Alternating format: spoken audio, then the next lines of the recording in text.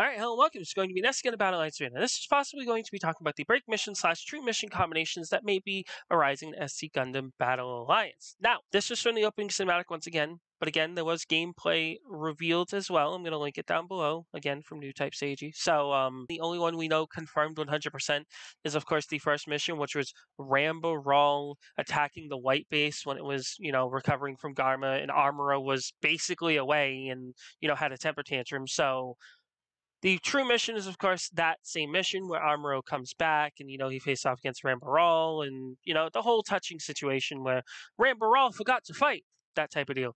And the break mission is that very same thing, but Amuro's nowhere to be seen. And instead of Rambaral attacking, it's the Gundam Barbados 6th form, and Mikazuki's just like, I'm going to kill everybody that just gets in the way of me and Orga.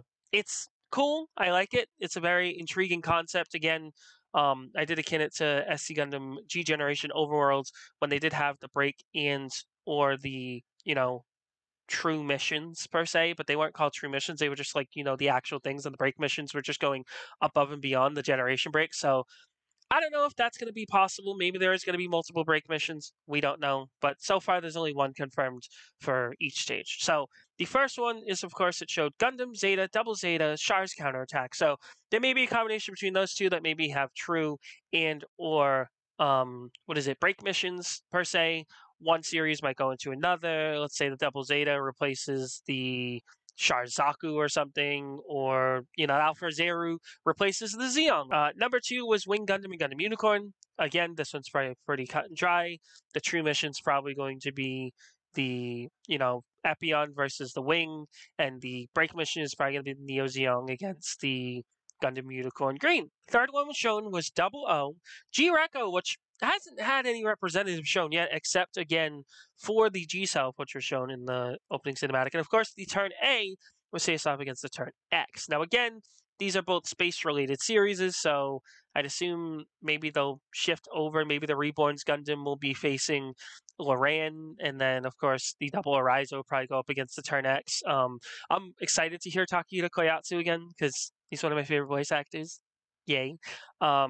Then, of course, the fourth one was G Gundam and Destiny. Again, it showed the Destroy Gundams and the Master Gundam, and of course, the God Gundam and the Destiny Gundam. Now, again, the last one was Gundam Seed Destiny and Seed, and of course, V Gundam and Gundam X. The reason why it showed it is because, again, sort of a space theme. Gundam X, the DX has to use the Moon Satellite Cannon, and they just wanted to make it look cinematic with, of course, the Satellite Cannon.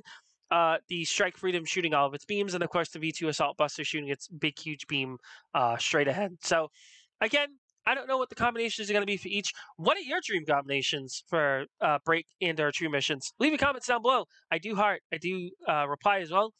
Like the video, and of course subscribe. Goal is 30. Again, if you watch the video, thank you so much for watching, and I'll see you guys later. Bye-bye.